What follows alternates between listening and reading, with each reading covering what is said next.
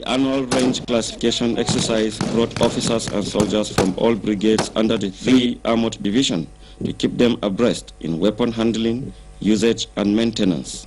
So that when we find ourselves in certain situations, we are proficient in reducing collateral damage because of the perfection that is achieved from this, so that the soldiers are proficient in aiming and firing at the right target. The exercise also provides the Army with the opportunity to test the serviceable state of their weapons and to equally prepare them for the forthcoming shooting competition. It also featured rifle classification for all personnel and pistol classification for officers and orderlies.